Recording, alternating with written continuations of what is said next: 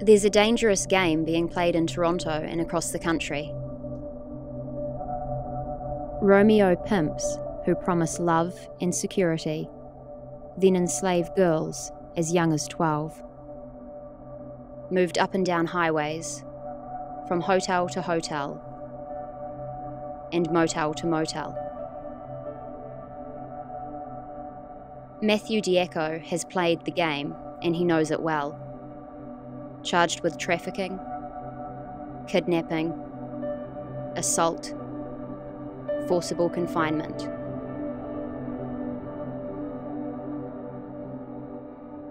He awaits trial. Sex is a part of life.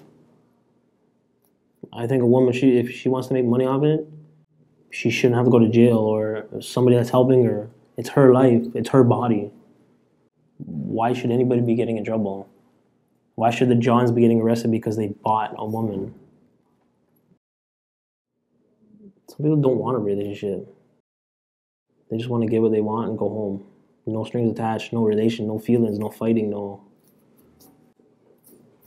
quick business deal.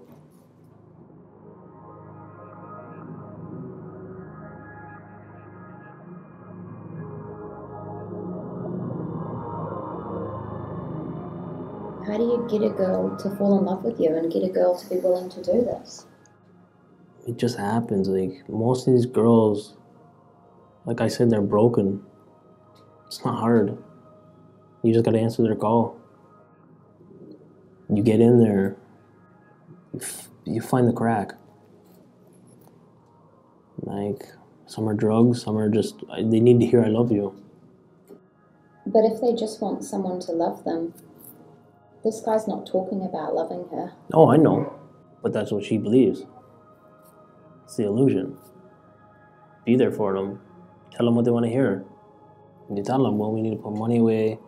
I'm going to do what I do. See, I'm putting my 50 in. You have to do your 50. So there's another way you can have sex with guys. But don't worry, I'm going to love you. You know, I'm going to go and sell drugs if that's what I'm doing on the side. Or I'm going to be making money and I'll be here to take care of you. At the end of the night, you're home with me. Every girl's had that fantasy wedding in that house with a pink fence. You sell it to her. She'll do it. Why will she do it? Because you just sold her a dream. Some of these girls are broken. It fixes them.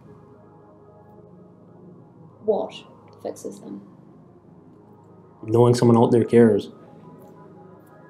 The illusion of it, right?